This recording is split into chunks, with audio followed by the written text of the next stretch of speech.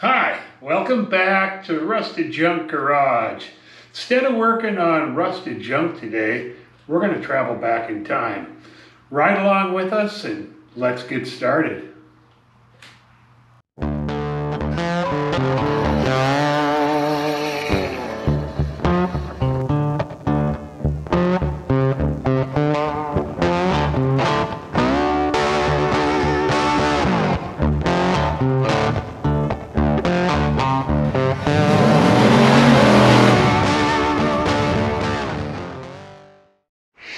Like I said, we're going to go back in time, so let's get it started. Let's spin back the clock to 1957. And there we are, 1957 210 Chevrolet Sedan. There's a story behind this car. I was with my dad in the spring of 1960 on the used car lot of Williams & Swanson Chevrolet in beautiful downtown Renton, Washington, when he purchased this car for his sister. She was a school teacher at the grade school and lived less than a mile from the school, and she'd drive it back and forth to class and to church on Sunday, and then after that to our house for breakfast. When I was younger, I used to wash and wax this car and do the oil changes for her. Unfortunately, my aunt passed away in 1970, and her sister, my cousin, owned this car. It sat in the garage for literally 25 years. She eventually sold it to her ex-husband, who owned it, and I believe that would have probably been 1990-ish, somewhere in there, not sure. And 5 years ago, I managed to buy the car from him. So let's do a little bit of walk around on this. Like I said, 1957 Chevrolet 210 two-door post sedan. The color is Highland green, General Motors lacquer, and this car has never been repainted. What you're looking at here is absolutely 100% factory GM Highland green lacquer. There have been a couple things done to the car over the years. I changed the wheels out to 15-inch wheels and a little larger tires to fill up the wheel wells on it. That's one thing. It does have a split header on it, so it has dual exhaust. The interior has been redone in the car, and that was done in 1971, and it was done in a green Naugahyde. You'll see that when we get in there.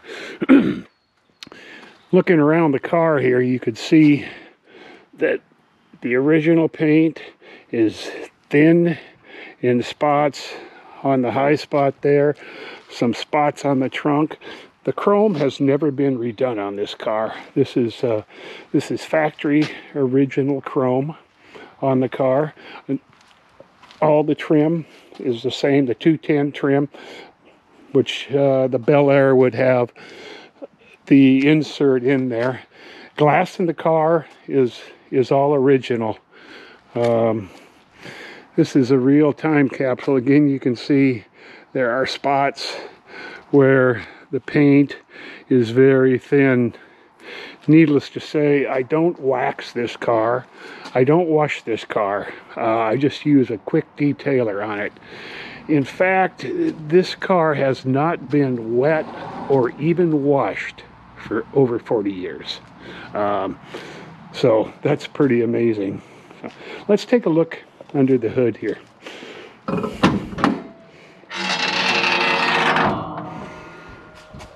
Here we go. Original numbers matching 235 6-cylinder motor. Never been out of the car.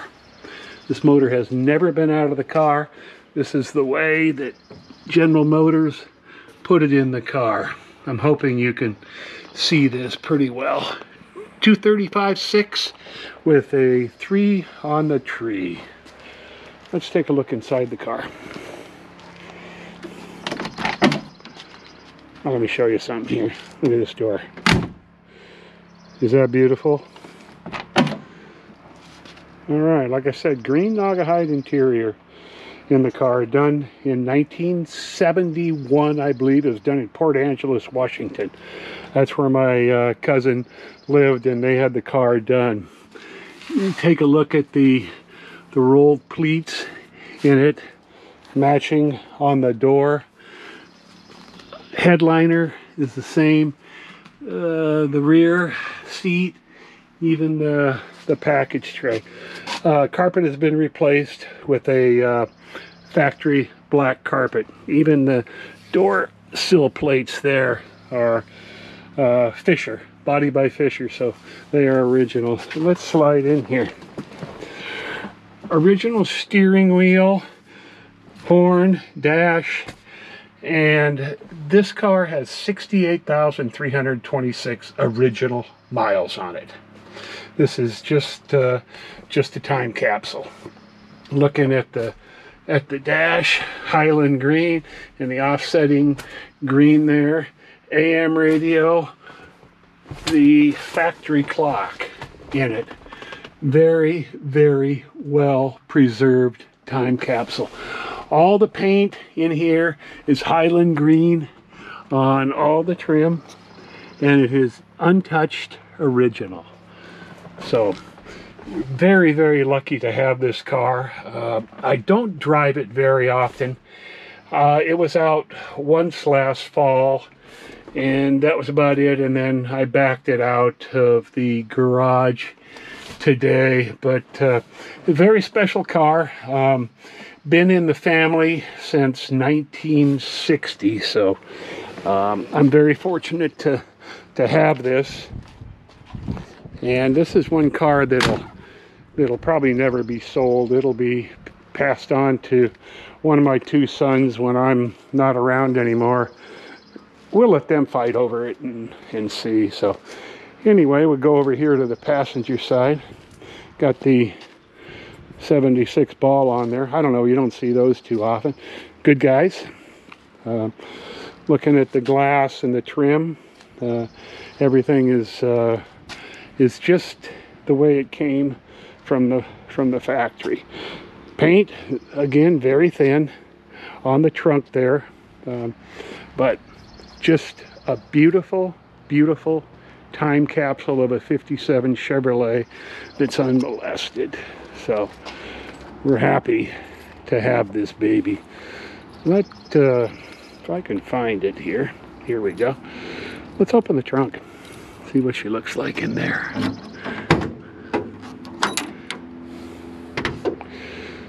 All right. Factory Highland green in the trunk. Factory jacking instructions.